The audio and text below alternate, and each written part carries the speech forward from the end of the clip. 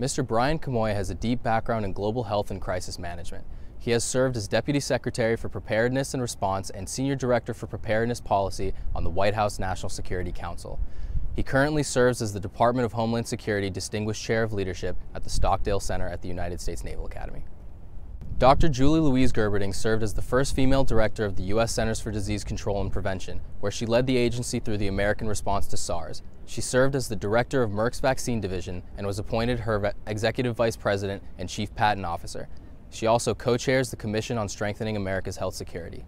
Ms. Laurie Garrett is a Pulitzer Prize and George Polk Award-winning science journalist and author. She has written numerous best-selling books, including The Coming Plague, Betrayal of Trust, and I Heard the Sirens Scream. As a Harvard Fellow, she worked with the Emerging Diseases Group. She also has served as a Senior Fellow for Global Health at the Council on Foreign Relations. Moderating today's panel is second-class Caroline Finley, a political science major who serves as the Deputy Director of Academic Content for the conference. Hello, NAFAC delegates, moderators, distinguished guests, and welcome to the third day of NAFAC 2021, where we focus on the lessons learned from the COVID-19 pandemic. Today, I have the pleasure of moderating this discussion panel composed of a number of distinguished professionals at the top of their fields on the work that they've done on our subject. With me, I have Dr. Julie Louise Gerberding, the Executive Vice President of Merck, Ms. Laurie Garrett, a Pulitzer Prize-winning author and member of the Council on Foreign Relations, and Mr. Brian Kamoie, who currently serves as the Department of Homeland Security Distinguished Chair of Leadership at the Stockdale Center, right here at the United States Naval Academy. Ladies and gentlemen, on behalf of the U.S. Naval Academy and the Foreign Affairs Conference, thank you all so much for being here today. And if I may begin, our lessons learned portion of the conference focuses on three key aspects of the pandemic response. And those are what we as a global community missed in preparing for the pandemic, COVID-19's immediate effects, and the future of a world order post-COVID. And so we'll go ahead and pivot to that first question for our discussion today. So first question to you all. In the early 21st century, there were a number of forecasts of the challenges that a pathogen-turned pandemic would pose to the world. Some of these were SARS, H1N1, and Ebola virus, just to name a few. And so this is a question open to the group. As COVID-19 shocks the world domestically and internationally, what did we miss in preparing for this pandemic, and how can we prepare for the next one? I'll start and give the rest of you a chance to jump all over whatever I say. I think overall, we went into the 21st century with a 20th century mentality that saw disease as somebody else's problem, that outbreaks, particularly this sort of Ebola-like outbreak, would be something that happened in a poor country somewhere else, and America would benevolently come to rescue. We would apply our technologies, skills, and pharmaceuticals to bring assistance to those in need. What we didn't imagine and we didn't adequately consider outside the context of bioterrorism preparedness, which is another whole topic, but very much underpinning a lot of what may have been holes in our preparations today, is we really thought of it as somebody else. It wouldn't be something that would overwhelm America. When we had scenarios that imagined America overwhelmed, it was always influenza or bioterrorism. And I think after 2001 and the anthrax letters, there came to be a big shift in a lot of the thinking and conversation about emerging diseases, so that issues related to deliberate release came to have higher importance. And I'm sure Dr. Gerberding can go into detail on that because she played such a crucial role in the post 9/11 CDC world. But what it meant is that we weren't thinking the way we should have been. How do our local health departments stand? Do they have working computers? Are they adequately sourced with material for their labs and so on? A tremendous amount of vulnerability had been identified in the context of bioterrorism, seeing that a lot of our laboratories in local health departments couldn't actually diagnose anthrax, couldn't diagnose the key agents that were of concern after 9/11. And so a lot went into preparing them and bringing them up to speed. But ironically, after 2009 with the H1N1 influenza, which should have been the #1 shot across the bow warning to everyone. We remained in a kind of odd position where we saw our own health departments get overwhelmed by flu and have difficulty rolling out vaccine. We saw all the frailties, and yet we failed to really respond. And on the global level, we lost a lot of credibility because America made vaccine for Americans. The Swiss made products for the Swiss, and so on.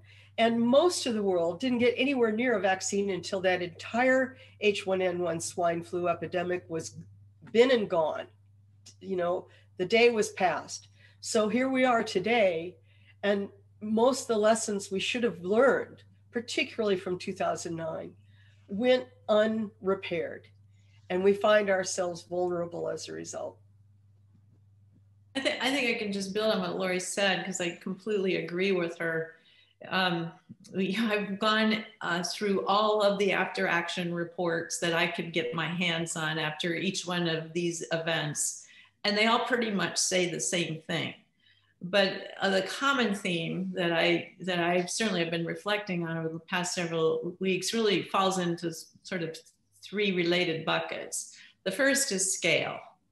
You know, we did not have the imagination to really fully comprehend what a pandemic would look like, especially one that spread this fast and so broadly out of the starting gate. I think the second area of maybe failure of imagination was the simultaneity, that we were going to need to support the community of healthcare provision and the community of vaccine delivery and the community of countermeasures across the board simultaneously in virtually every location, not just in the United States, but essentially around the world. And then the third dimension, again, related, is that of sustainability, meaning it's one thing if you have something that comes and goes. It's another thing when it goes on and on and on. So let me just give three quick examples of how I think those things interact. Obviously, in the US, a major one is testing. We really didn't appreciate how important it was to be able to scale testing to cover 300 million Americans over and over and over again for a very long period of time. Part of that was, as Laurie pointed out, our scenario planning was usually based on influenza, and influenza testing isn't really very important. So we didn't think about what would it need to look like if we had to test everyone often for the same virus.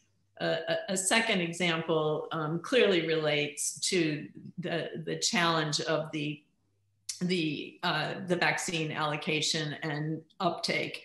That it's one thing to have wonderful products coming out faster than we ever imagined possible, but it's another thing to appreciate that there's no there in most of the world in terms of delivering vaccines, particularly to adults.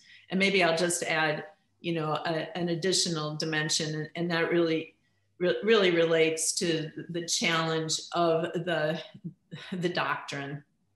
Our doctrine has sort of been detect, contain, mitigate. Detect as it emerges, try to contain it if you can, and mitigate it. But never did we think about prediction or preemption.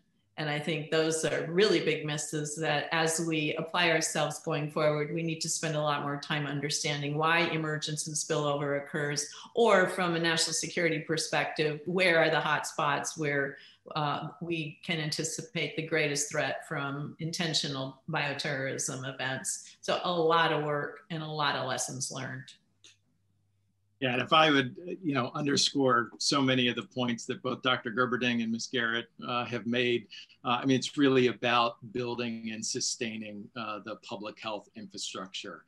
Did we know a pandemic was likely? Of course, and we've done extensive planning, but we got lucky with H1N1 in 2009, 2010. And don't get me wrong, we lost a lot of lives and a lot of people got sick, but was not as virulent. It did not turn out to be obviously as bad as COVID. And we tend to have this, you know, very reactionary posture where frankly, it is, it's more exciting to fund the lights and sirens response capability. And then after the immediate crisis passes, attention moves elsewhere. So the long-term investments in building and sustaining capability aren't as of interest as they need to be. So my hope is that COVID-19 is, yet another wake-up call that we need to do better and really learn the lessons. And I agree with Dr. Gerberding. If you pull the after-action reports on any number of these events, they typically say the same kinds of things. We need better real-time clinical surveillance. We need a more responsive stockpile with diagnostics. Dr. Gerberding just mentioned about the testing. Those are some of the points from H1N1 in 2009 and 10 that, as Ms. Garrett mentioned, should have been the wake-up call that it wasn't. So no need to belabor that, but we really do need to take the time now and reflect on what the lessons are and how we can prepare for the next one, because there will be a next pandemic. I'd just like to add one thing that probably doesn't come up from a public health perspective, but should have. And I think back of all the exercising, crawl, walk, run, full scale functional exercises. We really worked hard to go deep on pandemic preparedness, but we were functioning as if this was just a health problem.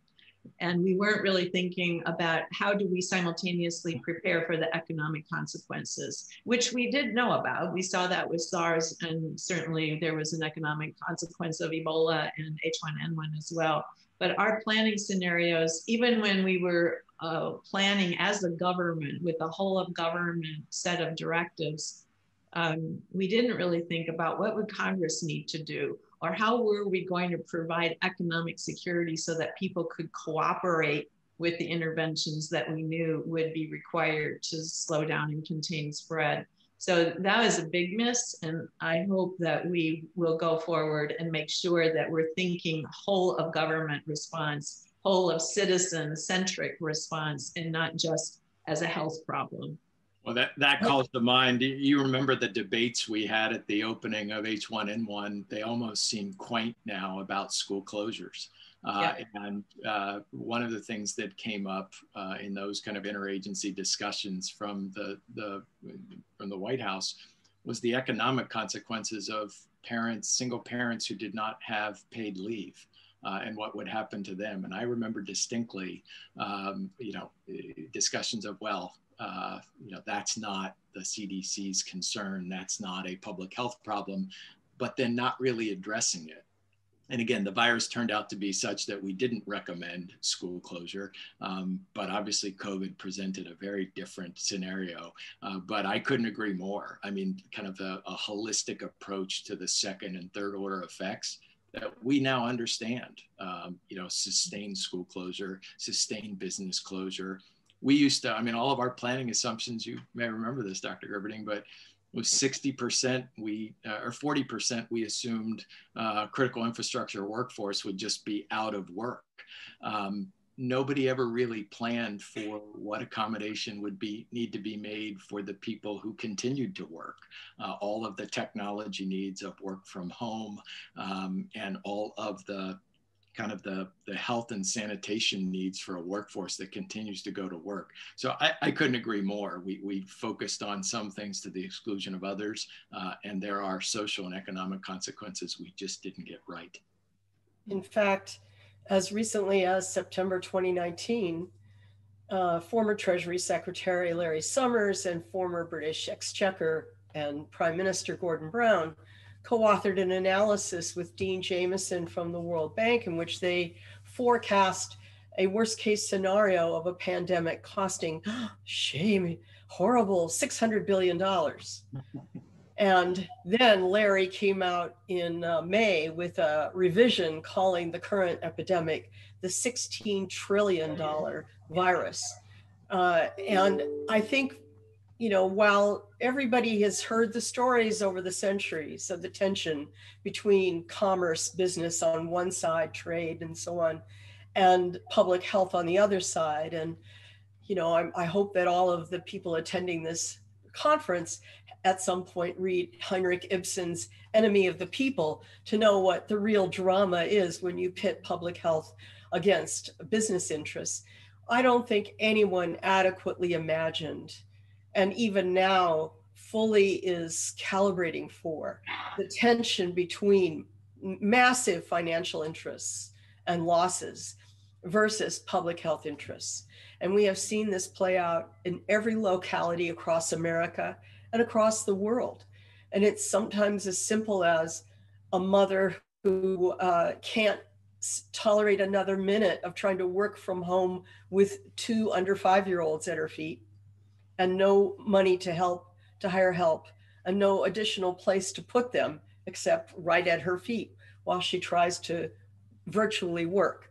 From that all the way up to a Fortune 500 CEO trying to figure out how to maintain some segment of his workforce and plan for the quote post-COVID time.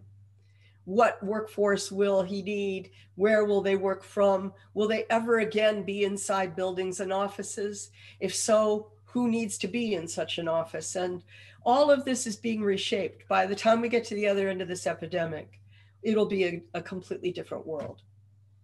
Ms. Garrett, absolutely. And I appreciate all of your very nuanced responses to that question. And I'd like to pivot back to something Dr. Gerberding said specifically about planning for future pandemics. And one of the earliest breakdowns in this pandemic's response occurred between the World Health Organization and the United States for a variety of reasons. And so as let's pivot to an international type of analysis, as the US rejoins the World Health Organization underneath the Biden administration, what are some measures that both nations and multinational organizations can take in order to help ensure a future unified pandemic response?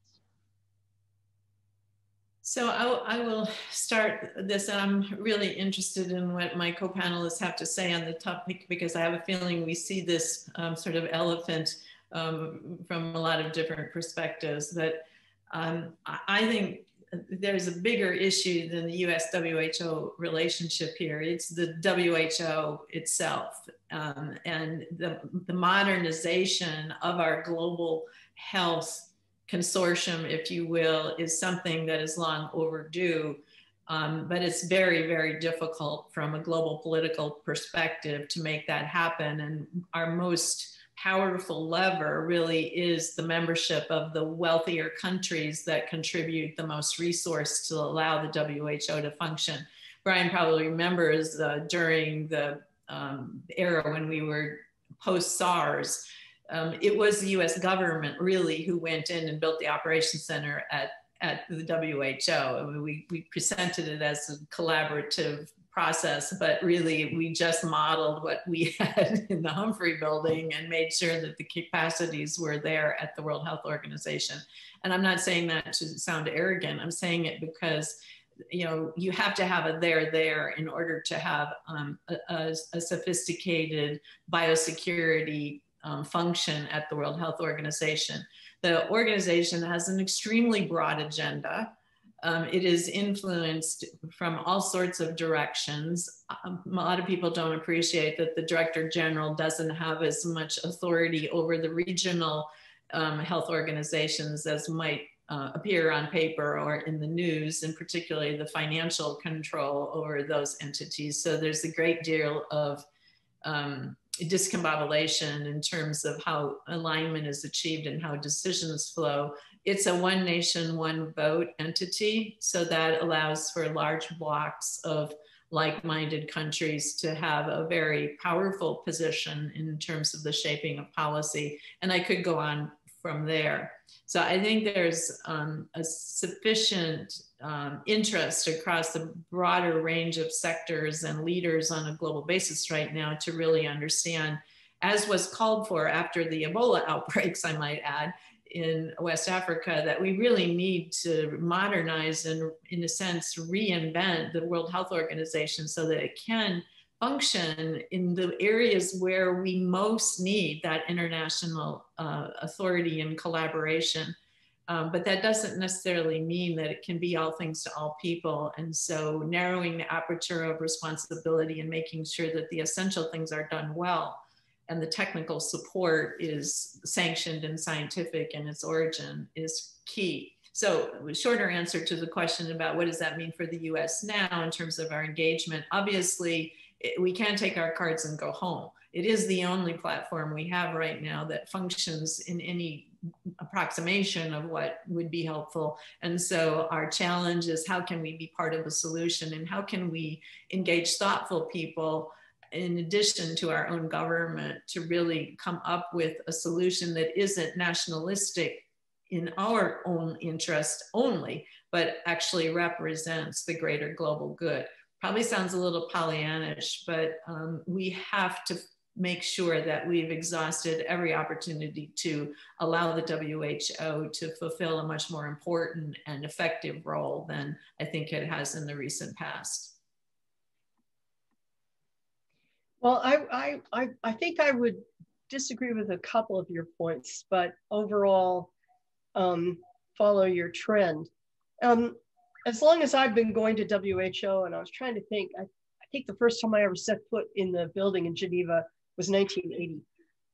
As long as I've been going, I've been hearing, oh, WHO needs to be reformed. Oh, we're undergoing a reform process. Oh, there's another reform review underway.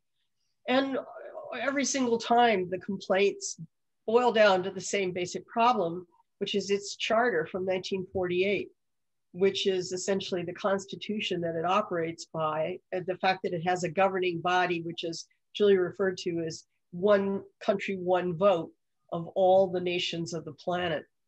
So that, you know, the Seychelles has an equal vote to India, or Costa Rica has an equal vote to Russia.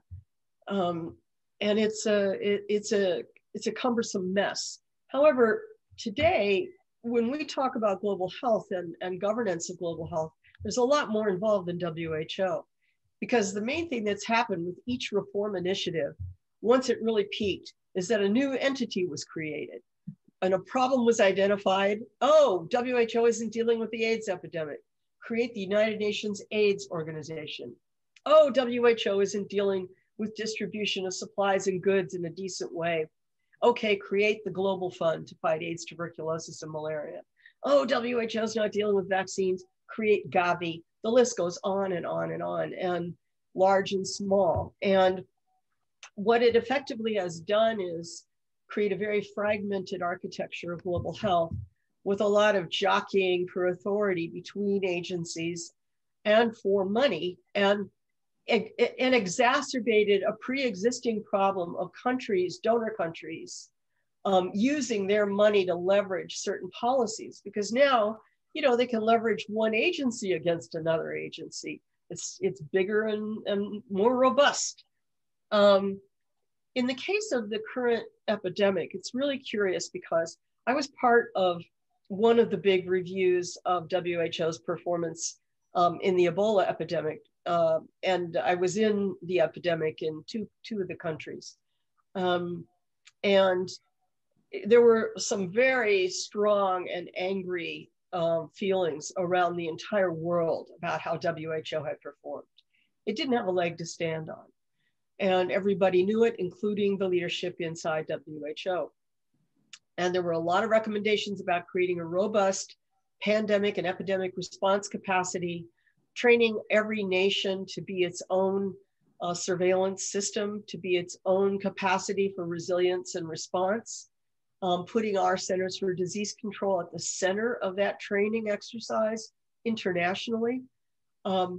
But when the next big election for a new director general came around, the theme that trumped everything was universal health coverage.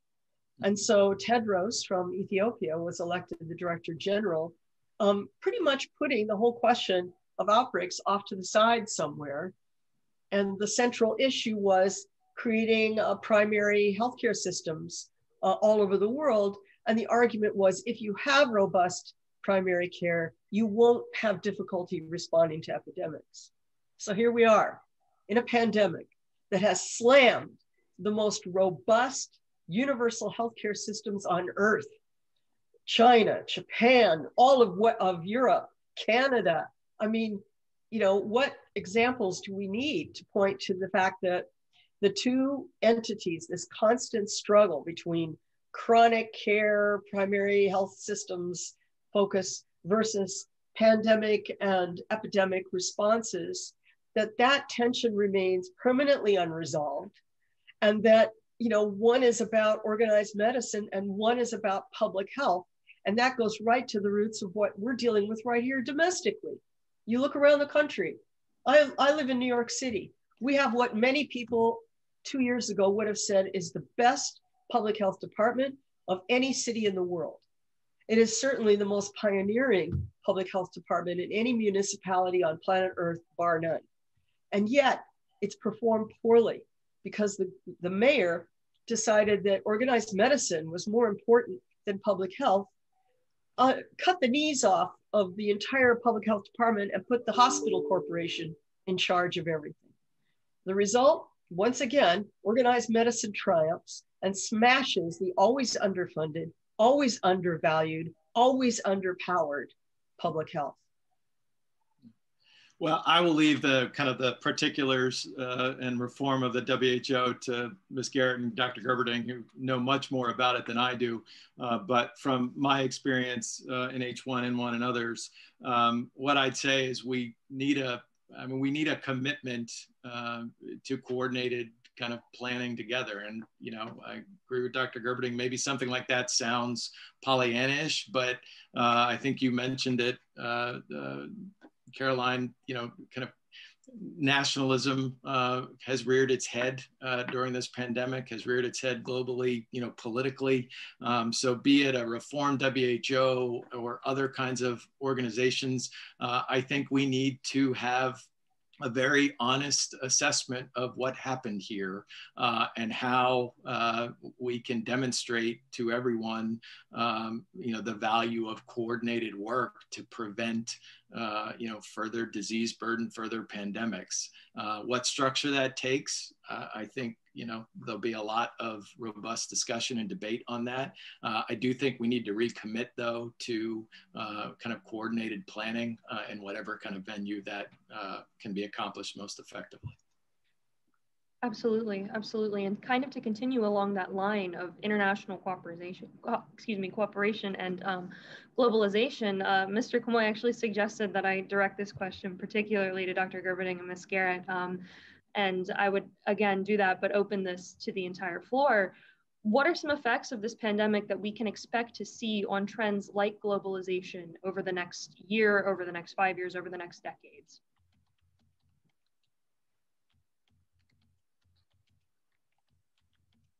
Well, I'm waiting for Laurie to jump in here. Oh, I'm sorry. I did a message. I'm sorry. You're gonna. I apologize. No worries, no worries, Ms. Garrett. So basically, just the question was, what can we expect to see? How can we expect to see this pandemic affect globalization in the future? Well, just today, I was in 2 historic meetings already. The first was a call from 25 nations to begin a treaty process to create the first true international pandemic treaty.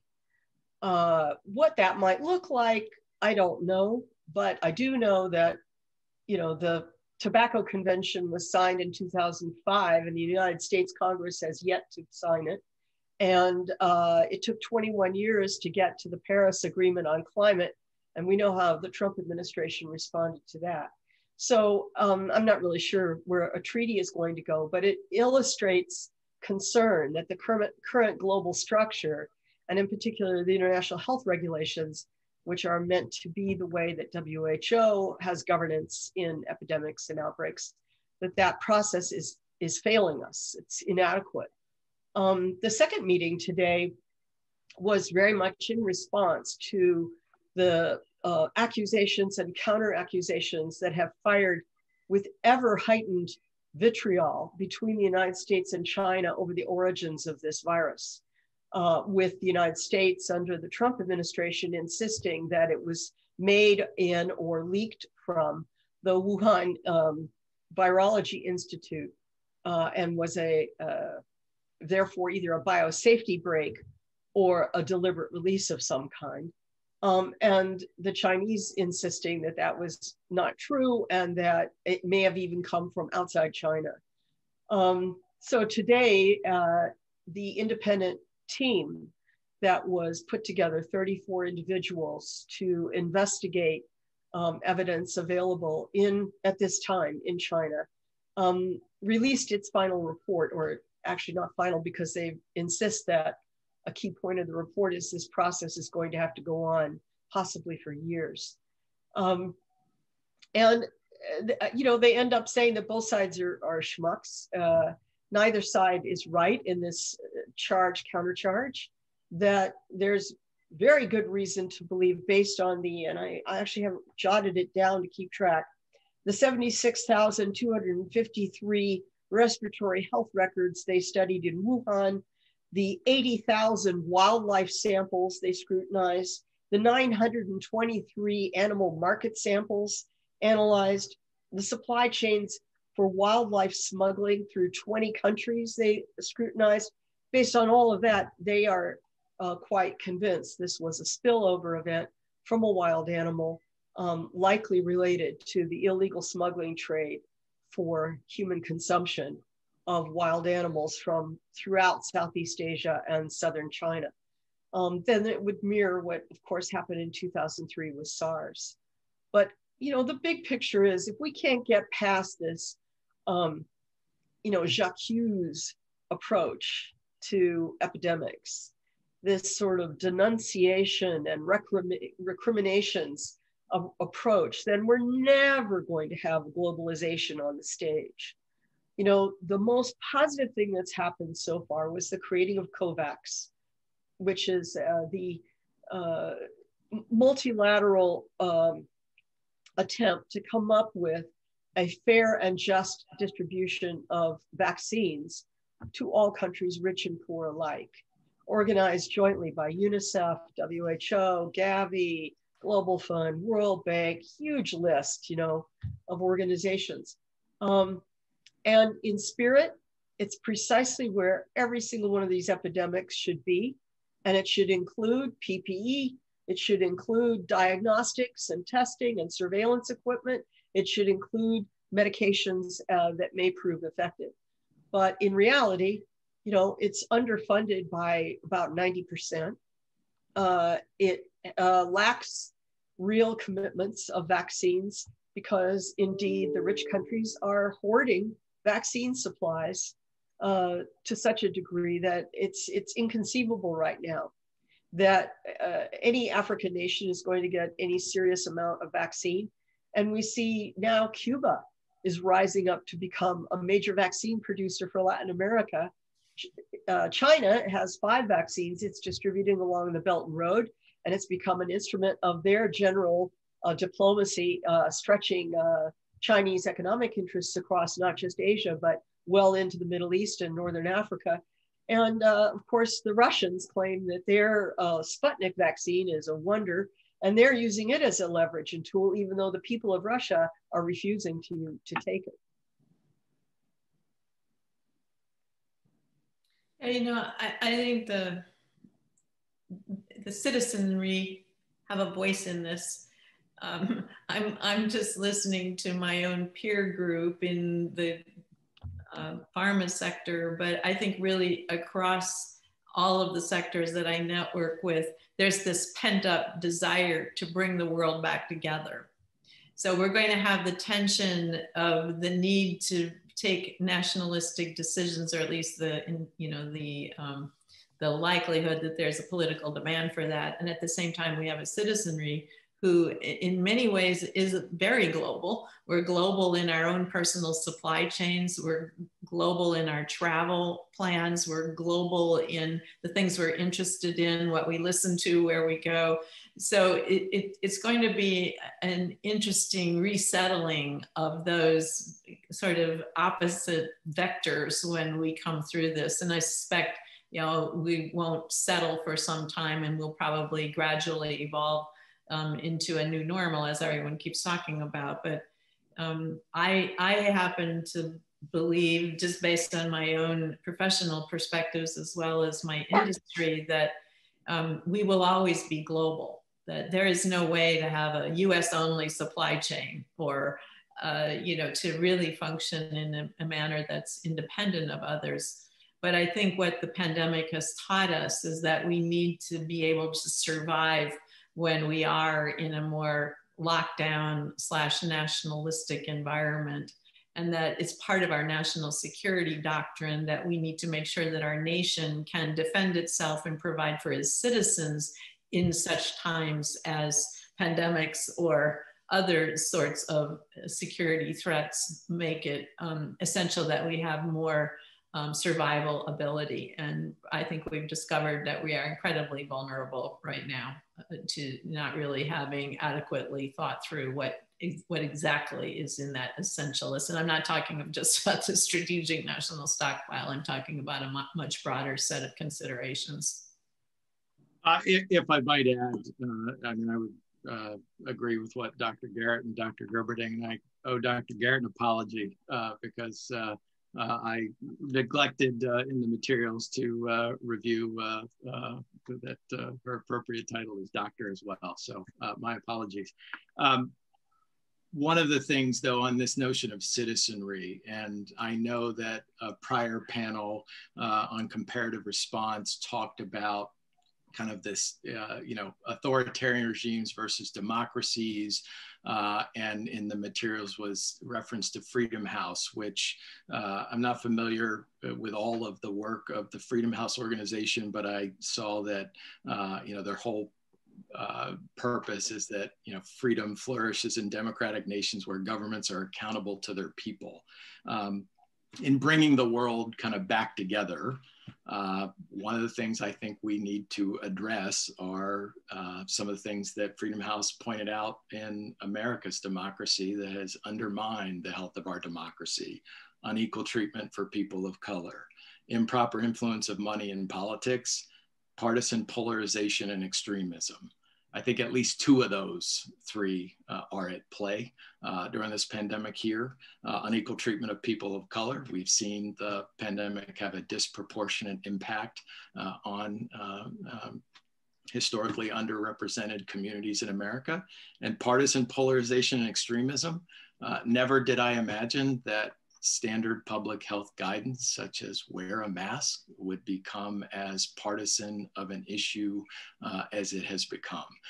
So while I agree, there are a lot of global effects on this, I think we have some things to focus on here as we kind of try and bring the world back together as well.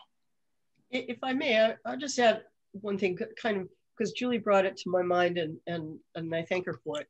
You're right that there will always be globalization. My goodness, we're not going to go back to the world where all toasters used to toast toast in America are made in America, or every component of that toaster is made in America. But I think that it's interesting. Surveys of Fortune 500 CEOs and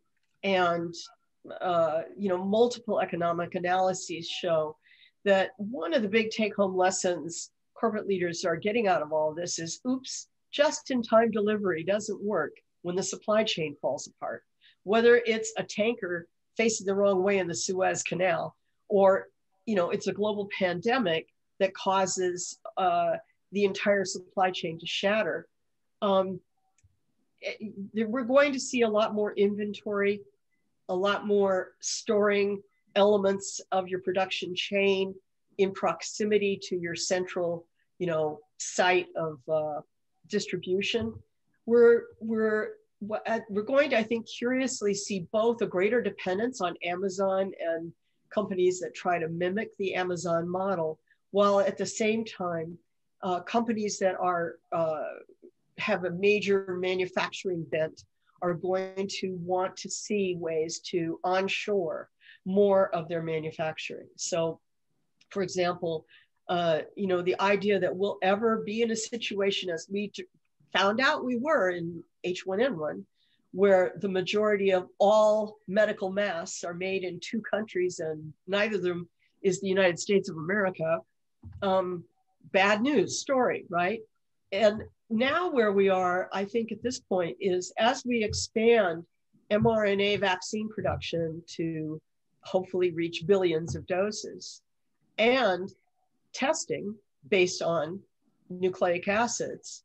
What we're finding as the big supply chain mess is the making of nucleosides and enzymes for manufacture and cleanup of nucleic acids. And so actually that is now the roadblock that's holding everything up. And at this point, the companies are all saying, you know, we'll take it from anywhere. We'll take it from the whole entire world, any place that wants to start making this stuff. Please, we need it, we're desperate. So I think we're going to see elements of globalization swing all the way back to where they were, while other elements will be permanently in a new place. And the permanently a new place, I think, is going to especially affect physical manufacturing, whether it's automobiles or clothing or Nike shoes. There's going to be a greater sense of the vulnerability of both the just-in-time model and the highly dispersed global manufacturing model. Well, and I don't mean to steal the moderator's prerogative, Dr. Garrett, but now I'm curious. So what effect do you think the Amazons of the world will have on this? And we're still vulnerable to, frankly, kind of run-of-the-mill shipping emergencies like container ships getting stuck in the Suez Canal. So does that have an effect on the discussions around how to, you know, reform the WHO, or what kind of the global health governance looks like in 10 or 20 years with the rise of Amazon and others? Yeah, I'm so glad you asked that question. Because here's my thinking, and you know, Julie, I'm going to be dying to know your reaction to this, because I haven't really put this out there this much. But my feeling is, if this crisis, coupled with the undeniable crisis point we're at with climate change, isn't enough to force a deep rethink, then, you know, we can just pack it up, and folks Caroline's age are going to have to live in a hell of a nasty world that we're going to, you know, bequeath to them. Because we've been operating on underfunded programs with non-sustained funding that would jump, you know, at a time of crisis and then go down. And everybody would say, oh, we should be ready next time. We have a whole bunch of let's get ready meetings after action reports, and then everybody goes to sleep. And the funding disappears, and the personnel that were trained no longer are being paid, so they go off to other work. And the cycle repeats and repeats and repeats. And we should have by now seen enough deleterious impact from COVID on the corporate sector, on the large financial sector, on the currency exchange sectors, that all of them might be amenable to finally reviewing the whole question of the sort of Robin Hood monetary tax for multi-million plus currency exchange, or other models that would essentially tax globalized corporate scale finance and wealth to, on a permanent basis, subsidize public health, subsidize pandemic preparedness, subsidize surveillance in resource scarce countries, and subsidize you know, climate adaptation and mitigation efforts. Unless we get money away from just dependency on government, we're never going to be better prepared, because government never has enough of it. And most of the governments of the world are in the hold out your hands for money mode, not the drop the money in the box mode. And the scale of the need is now, you know, into the trillions, which is far beyond what our Congress is prepared to sign off on, much less anybody else's parliament. I agree with Laurie in one sense, but I think there's also, again, a doctrine issue. And our doctrine is that preparedness for biothreats is a public health issue. I think it's a national security issue, and we need to adopt a mindset and a doctrine that looks more like our military security doctrine. And that means that we progressively improve and update our level of preparedness. We invest heavily in things that we hope we never have to use. We build capacities, skills, and experiences that, again, we hope we never have to use, but from time to time they need to be deployed, hopefully not at scale. And we recognize that that's a critical function of government. I also understand your point about broader sectoral involvement, and I think conversations with the World Bank and others are starting to come around to the point of view that we need to broaden out that pyramid so that there's more at the bottom. And again, governments can't do it alone. But that doctrine is, to me, the reason that we go through this crisis to complacency cycle over and over again. And then in the US, at least, there are structural aspects of it because of the way the discretionary budget allocation and budget balancing has to be done on an annual basis. And our public health system is funded annually instead of funded more like the Department of Defense, where you invest what is necessary to achieve a certain level of preparedness and response capability. And so there are a number of efforts underway right now. I co-chair with former Senator Ayotte a commission at CSIS to really look at some of these structural issues, the financial aspects of it, as well as the doctrinal dimensions of where do we go from here. But the middle of a pandemic isn't necessarily the best time to be implementing broad-based structural and budgetary reform. We just have to get the job we're doing done. But my fear is that once the job is done, then we'll just go back to the complacency mode again. The other point, Laurie, about the intersection of climate change, emergence of biothreats, and the overall growing health disequilibrium in the world, meaning just expanding health inequities. I think if we don't tip now into a different way of business and a different way of preparing and operating, we never will. And that is frightening to me. So I'm giving every spare minute of my time that I can muster to really be an advocate and an ambassador for helping people really understand what's at stake here. We are living in a perfect storm of emergence. We have climate change posing new risks. We have urbanization pushing people further into areas of the world where they have more and more connectivity with the animals that used to live there. We have more than 64 million forcibly displaced people in the world that are living in environments that are not hygienic and prone to respiratory disease transmission, as well as food and water insecurity, and on and on and on. We will face food insecurity, and we are already facing water insecurity. So we're suffering already the consequences of our changing climate, which only reinforces the potential for emergence and spread of diseases. And then on top of that, at least up until recently, our incredible global connectivity. So what else will it take? We are being hit from every direction, and if we can't wake people up to the reality that we're facing, then I fear that we will never have a chance, short of something that is truly, absolutely, globally catastrophic. Amen to all of that. And the only thing I would add is, the majority of the spillover events where we've seen previously unknown viruses emerge in human beings have come from bats, either directly from the bat or through an intermediary species. And so we have to ask ourselves, why? What's going on with bats? What's the big deal with bats? They are the most species diverse of any family of mammals. There are so many different species of bats that I don't even think a bat specialist could rattle off a broad list. But the lion's share of them live in the top canopies of rainforests, where they are the great pollinators of our forests as they jump from fruit to fruit, nibbling on the trees and so on. And those rainforests are getting destroyed. They're getting destroyed by a combination of direct human encroachment. Look at the Amazon. The Amazon actually this week flipped from being a net carbon sink to a net CO2 emitter because of the damage under the Bolsonaro government that is being exercised against the Amazon. It's phenomenal. It's like you took your lungs and instead of exhaling CO2, you just started exhaling oxygen. But the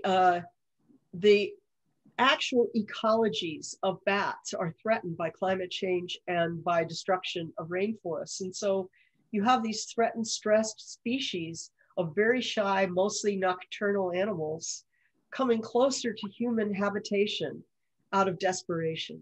You see flocks actually flying into downtown Sydney, Australia, coming out of firestorms behind them as the climate claims ever more of the outback.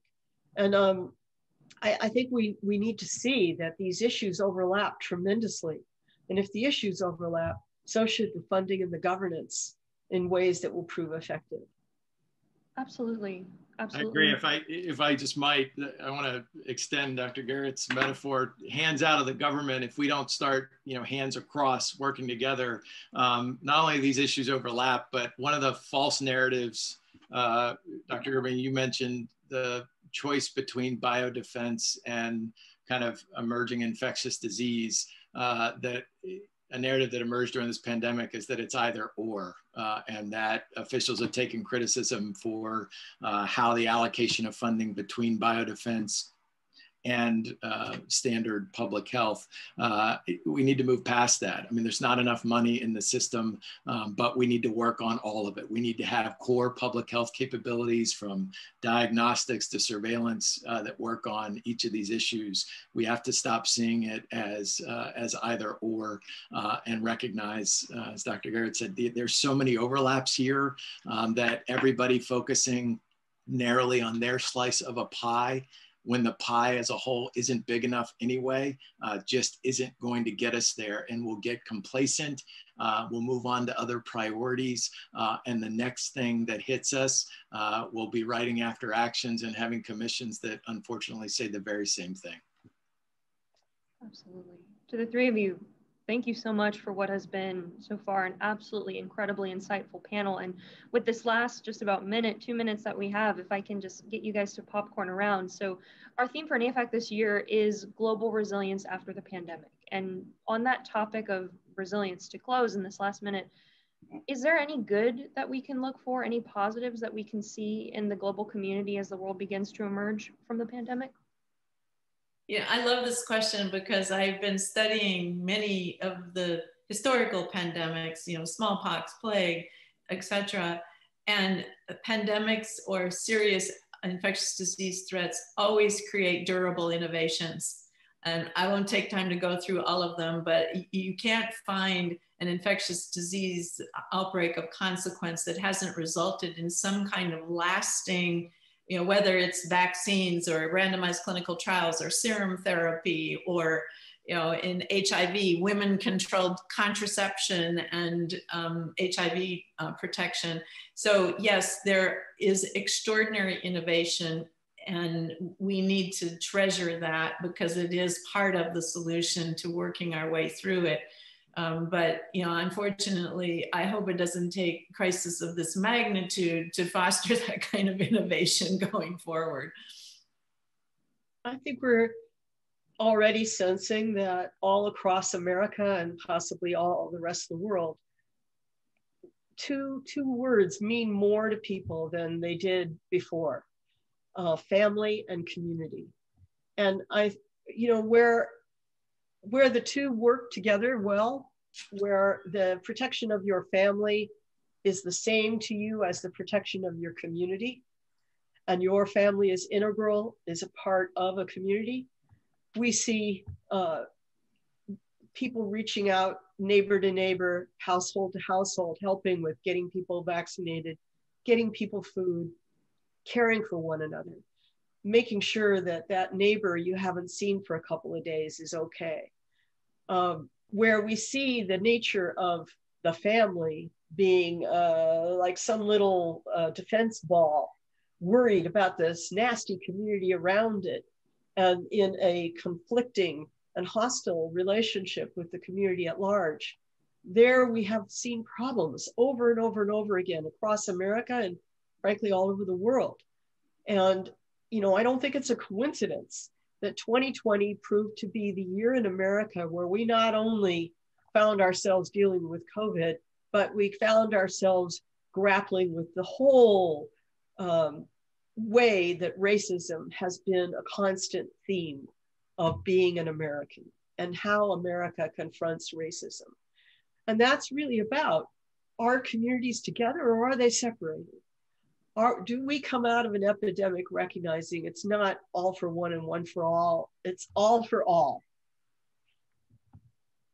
Yeah, the good news I see, Mr. Rogers once said that his mother told him that when anything bad happens, always look for the helpers, because there are always people helping, neighbors helping neighbors. And I think the other thing that we have learned is the value of frontline healthcare workers, the value of grocery store employees, and frankly, professions and jobs that deserve more dignity and more respect from the American people than they have had in the past. I think and I hope that America looks with more respect at all of those helpers going forward.